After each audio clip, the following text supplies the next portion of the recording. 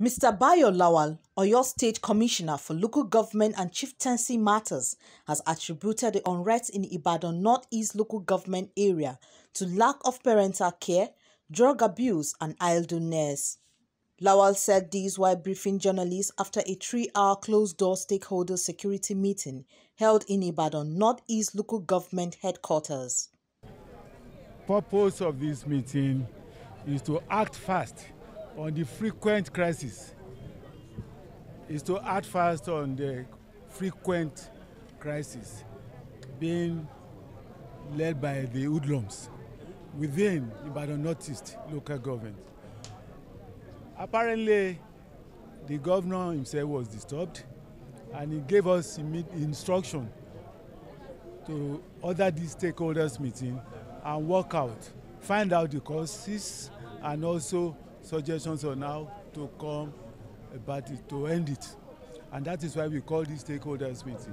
And today, I'm happy to tell you that we are able to collate the causes, and we are able to gather the solutions from various stakeholders, which we will further analyze and also work out the modality of taking effective steps as been suggested by the stakeholders. I'm going to first of all appeal to them because they are our children. They are our children. I will first of all appeal to them that they should sheath their sword. Okay? The government is now responding to most of their requests as being suggested by the stakeholders. So they should be patient with us. All our election promises, we make sure we deliver them.